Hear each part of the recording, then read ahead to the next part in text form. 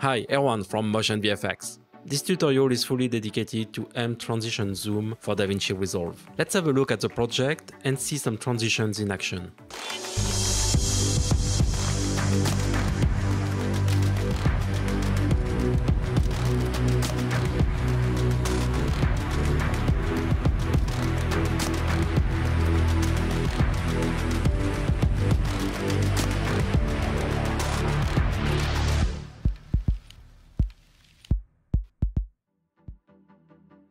Back in DaVinci Resolve on my edit page, I've got my basic editing with only dissolve at the beginning and the end of the project. This project needs some smooth transitions that will unify the storytelling.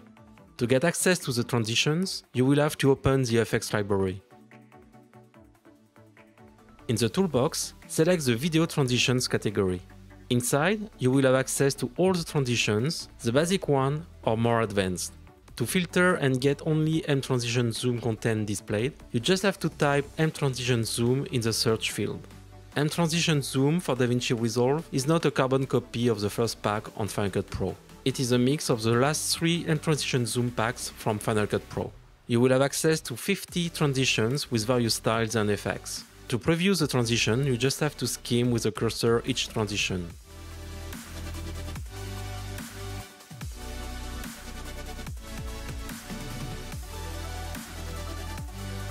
If you really like one and you want to use it daily, you can click on the star on the right to display it in the favorites section. There are many ways to apply your transitions. First, you can drag and drop it directly on the cut from the list or from the favorite section. You can play it. If you need to change the duration, you can do a right-click and select Change Transitions Duration, or use the shortcut Command+D. Inside the window, you can choose the format, time or frames. Here I will reduce to 12 frames and click on Change. You can also modify the duration inside the inspector. In the Transition tab, you will have a direct access to the duration in seconds or in frames. So here I can go back to 24 frames. In the inspector, you can also choose which kind of alignment you want, start, middle or end. In almost each preset, you will find a flip direction parameter that you can switch on or off. This parameter will invert the animation, so with the horizontal it can go to left to the right to the left. With the vertical animation you can go up to down, down to up. With zoom, the animation can go forward or backward, and with rotation it will invert the angle. In this case, I will keep the default animation. For the next transition, I will use the spin around preset. Here, a new way to apply a transition. Position the playhead on the cut, then you just have to double click on the preset, and it will apply it automatically. Depending on your project or your configuration, some transition may not play in real time. The easiest way to get rid of this is to use the Render Smart Cache feature. Go to the playback menu, then click on Render Cache and select Smart. DaVinci Resolve will automatically render all the transitions inside the project. So when you have the blue line, it means that the render is done, so we can get real-time playback. Timing is really important to set up a nice transition. It is a good idea to match the transition duration with the footage tempo. Long duration would be best with a slow footage, and short duration would be perfect with a fast footage. In this case, the transition is maybe too fast, so I will push the duration to 36 frames. I can play it. It is so much smoother now.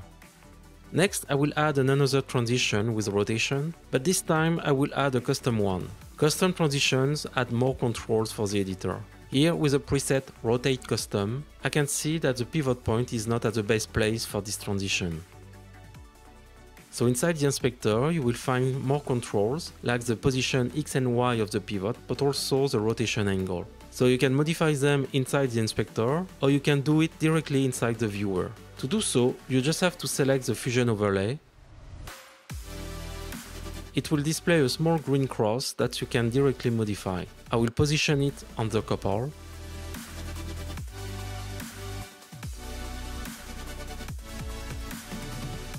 and I will double the rotation angle in the inspector. That's better. If you want to save this transition, you just have to do a right click and select Create Transition Preset. I will modify the name of the new preset and press OK. This transition preset can be selected on the top of the list in the user category. Like all the other transitions, with a right click you can add it to the favorite section, set it as a standard transition, add it to some clips with in and out points, and for the last option you can delete it. For the next two cuts, I will use the same transitions preset, the corner zoom. This animation is simple as it will zoom inside one of the four corners of the clip. For the first one, the default values are fine as it will go forward on the left top corner where is the top of the mountain. If I add the same preset on the next cut, it won't fit as I would like to zoom on the top right. But with this preset, there is a drop-down menu that gives you the possibility to choose where you will zoom inside. Here I will switch to the top right, and it's done.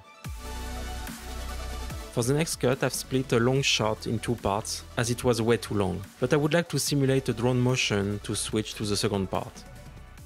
To do so, I will use the transitions slide angle. On this one, you will be able to adjust the angle of the pan.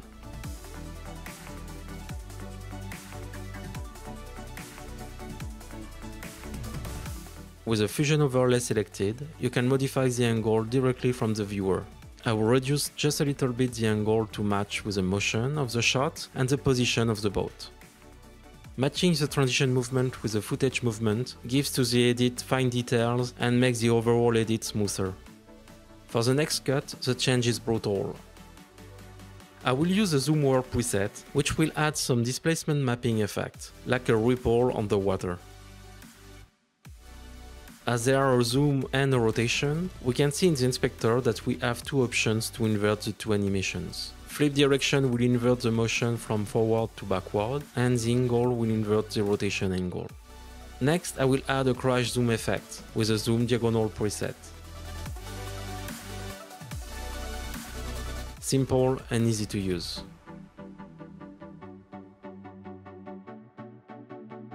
For the last cut, I will add a swap vertical preset. This one will add a nice vertical distortion effect. It is a little bit too fast, as the last shot is a steady shot, so I will increase the duration to 24 frames. Perfect. mTransition Zoom brings to DaVinci Resolve 50 advanced transitions with nice effects like distortions, blur, and many more. Transitions that you can easily customize to match with your footage. To get more information and details, I will invite you to visit MotionVFX.com and subscribe to the YouTube channel where you will find many tutorials for DaVinci Resolve and the plugins. Thanks for watching, ciao ciao, bye bye.